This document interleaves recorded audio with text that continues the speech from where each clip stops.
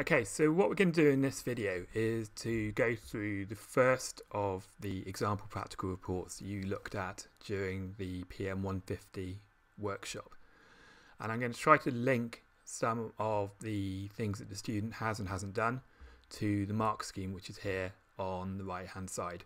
So you get an idea about where students may have gained or lost marks, and we'll look at the three different reports and try to highlight the strengths and weaknesses of each.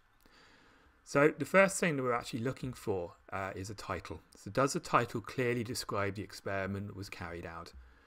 And in this report, the title simply states standard curve experiment, and that doesn't really tell us very much. It doesn't tell us what the standard curve is of, it doesn't tell us where the samples that are being measured has come from, and it doesn't really give us any indication about why the experiment was important, why it was carried out. So this is actually quite a weak title. I would say this would probably only get 1 out of the 5 marks that was allocated. The next thing we're looking at is the aims, which is worth 10%.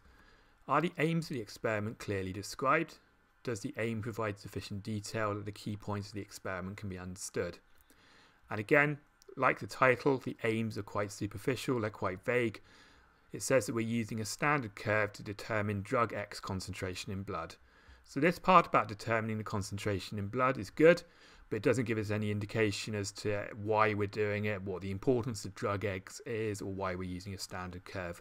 So again, the aims are quite superficial, quite weak, and we'll probably only get a couple of the marks available for that section.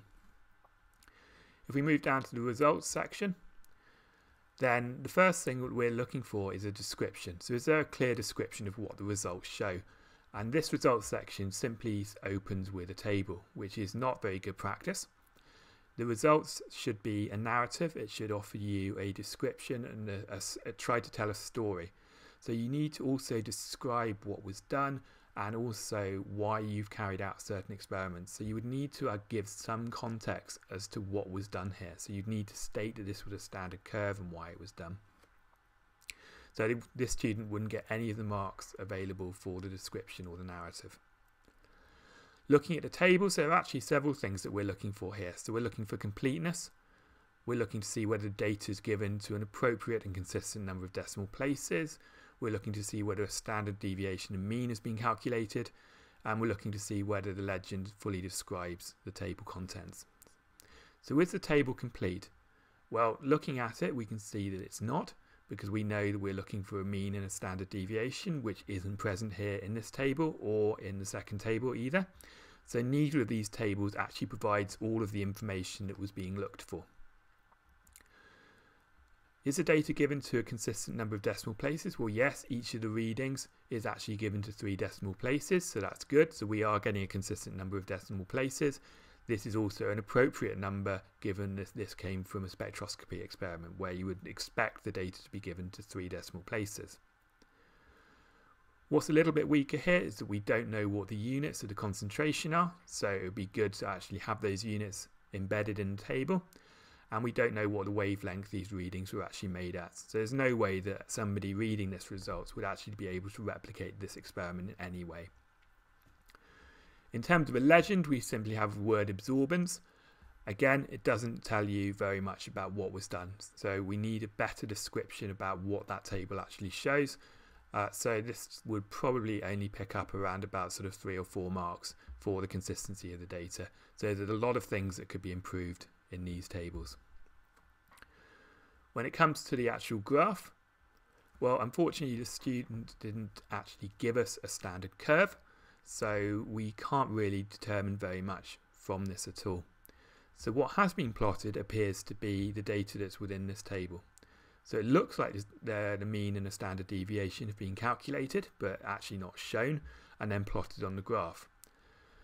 The chart actually isn't an appropriate way of representing these data. So each one of these patients is a discrete individual. And the line graph would suggest that we were measuring a continuous variable, so maybe the amount of drug over time, as opposed to the amount of drug in 4 individual patients. So these data would be much better represented as a bar graph as opposed to a line graph. We don't have any axes labels, so we don't know exactly what's being measured, so that's weak. And we don't have any chart titles. This has been lifted directly out of Excel. The student hasn't bothered to actually say what the data is showing. Because the student hasn't actually given us a standard curve, we cannot determine whether or not the concentrations are appropriate. We haven't had any conversion to concentrations, so this graph actually would not gain the students any marks at all. Okay, so we don't have axes labels, we don't have a title, and it's not an appropriate format. So the graph wouldn't actually get any marks. The student also hasn't provided any indication of the calculation. It would be impossible because they haven't actually given us a standard curve, so they can't do the calculation. So we don't actually know what level of drug is present in the blood of these patients. If we look at the discussion is purely descriptive. And this is based on the absorbance values only, so nothing can actually be drawn conclusion-wise. And the student is simply saying that patient 4 has the highest concentration, which it does based on the absorbance value. Patient 3 has the lowest, and the patient 1 and 2 would benefit from the drug.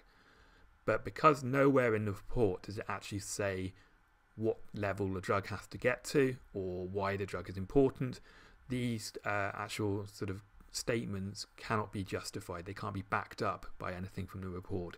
So the discussion, again, is very weak. It would probably only pick up about 5% of the marks available for the pure descriptive element. This particular submission doesn't have any references. There's nothing referenced in the text, there's no citations, and there's no reference list at the end. So there's no evidence that the student's actually gone out and done any work outside to back up and gain knowledge of this field. So the references again would get 0. Overall, looking at this paper, this is a very weak submission. This would suggest to me that the student has submitted it very last minute and hasn't put much effort in. And the reality is that this paper would be a fail. So it'd probably only get around about 20-25% of the marks available.